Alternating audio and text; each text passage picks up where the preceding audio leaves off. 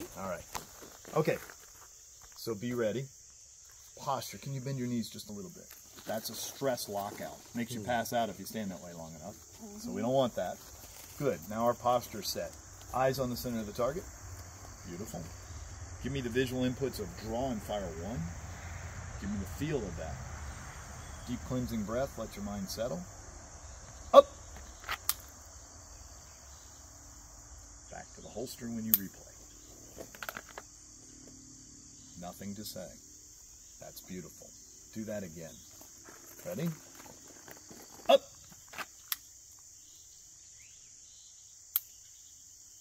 Something to say. Because he added tension. Good enough wasn't good enough. Now he wants to add a little bit to it. So, were you able to still draw even though you fumbled? That's what you accept. Stay in the line. You don't get to walk away. All right? He gets to accept that it's going to cost him a quarter second if he fumbles. Was it vision, feel, or breath that caused you to fumble?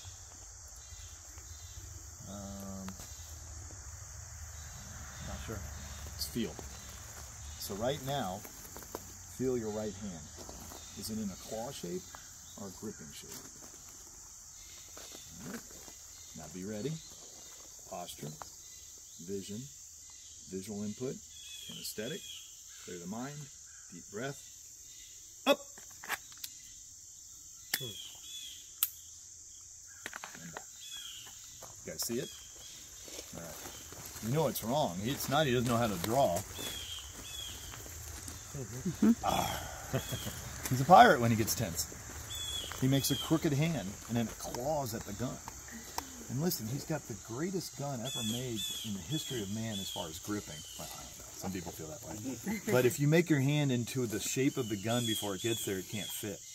So we have to see the hand relax. Now, some of you do the opposite. I call it the jazz hand effect. That's just as bad because then you have to do what? Slap, feel, and you don't have enough space. There's no way your holster's high enough for those fingers to come in so you claw at your belt. But it was a feeling process. All I had to do was get him to realize that if he relaxed his hand, he could feel the gun. And then I also want him to accept that it cost him a quarter second, but it's not the end of the world. It's just a quarter of a second. He's got to complete the draw because we're not in speed and efficiency. We're not taking a mulligan, we're in performance, so we're going to finish this as we do it. That make sense to everybody? Okay. Now, how did I recognize? I stood on the other side where I can't see his hand. How did I know? It's a good question, isn't it? When it came up to the holster? Well, look, everybody do this. Tighten your hand. His shoulder. How far does that go? Goes all the way to your neck, doesn't it? So what do I see? That's what I saw.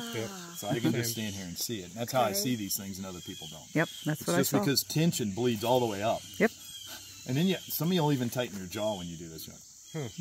Now, do the jazz hand. Feel the difference? It's a way.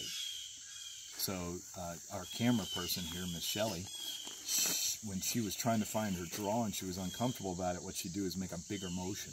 She's so fast, she thought a bigger motion would be better. It wasn't necessarily harder, so she'd get her hand ready.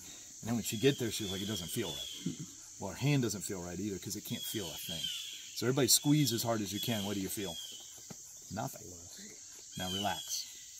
That's a grip. So when I grip a human being, what I do is I relax my hand and I squeeze. And then when you move your hand, I move with it.